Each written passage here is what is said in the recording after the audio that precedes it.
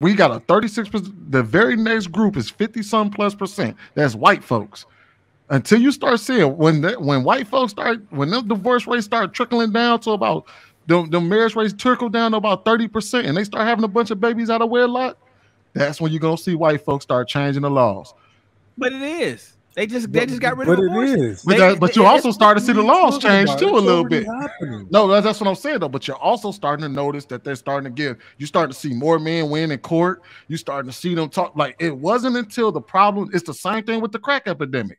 Until the problem hit their community, they did not care. As long as it was only happening to us, it's all good in the hood. The moment they start seeing this shit happen to them, that's when you're gonna start seeing all these white judges say, "Hey, nah."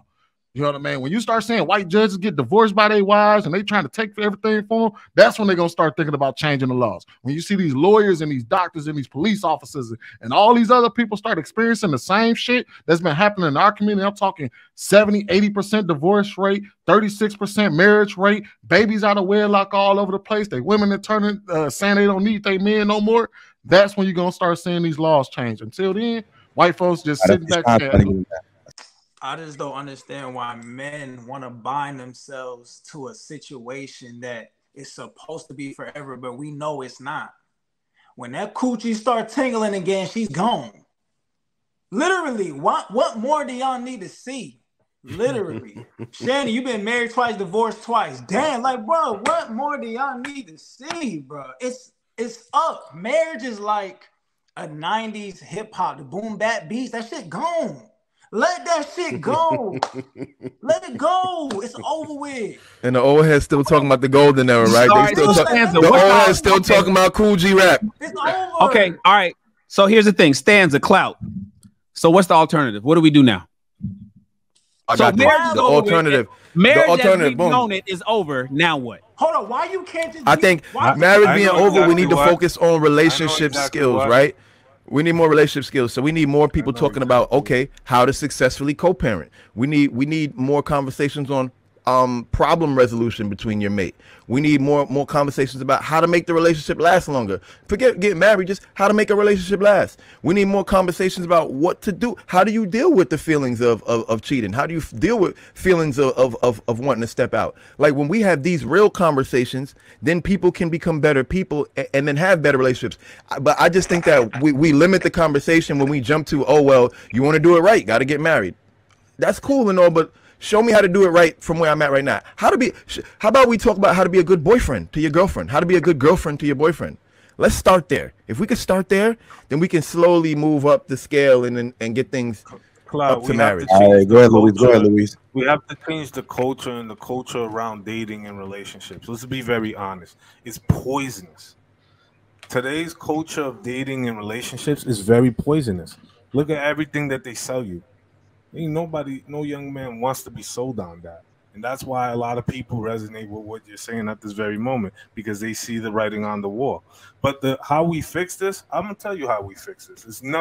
It's absolutely got nothing to do with what Sweeney said. It has nothing to do with what Clout says.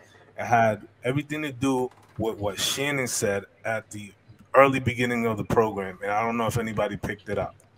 He talked about creating the manhood, you know what I'm saying? Like, you know how the sisterhood has one? The manhood. In that group needs to be an iron fist. There are more men in the Senate and all these other positions of power. You mean to tell me that we can't all come together and voice our grievances and iron out a legislation to make the laws even across the board? Make the laws more favorable for both parties, that hold both parties accountable, right? You can't sit here and try to convince me that you're trying to change the biological makeup of women, how they think in a society where they run free and rampant, yet have adhered to no responsibility. You know what I'm saying? The same responsibility that Clout was talking about. That has to happen on paper and on legislation if you want to make that. You want to know why it don't work that way? The problem that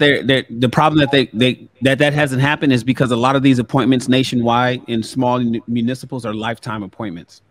And so what people are waiting, this is what the lead attorney said. What has to happen is these old judges have to die out or retire. It will eventually. Will it happen in your fucking lifetime? Will it happen in your generation? Maybe not. But what's happening is you got those 80-year-old judges still sitting on the bench right now, and they're using 40-year-old laws that worked when they were in law school back in 67. And that's all they fucking know. And they don't, in all this modern shit that we talking, they don't have a smartphone. They got flip phones. They don't deal with that shit.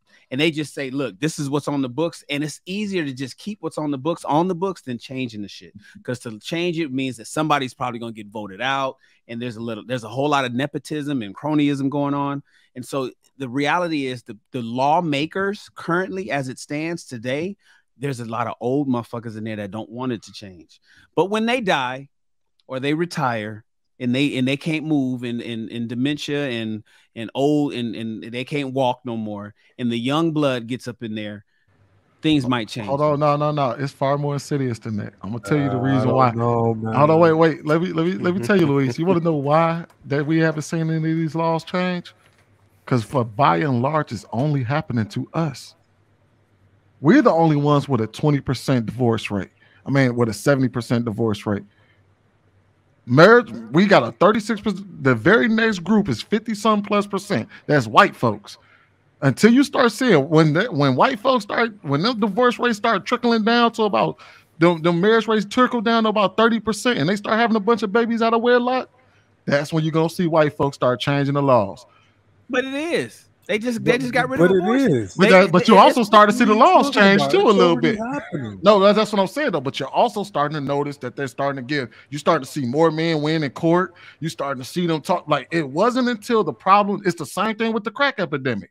Until the problem hit their community, they did not care. As long as it was only happening to us, it's all good in the hood. The moment they start seeing this shit happen to them, that's when you're gonna start seeing all these white judges say, "Hey, nah."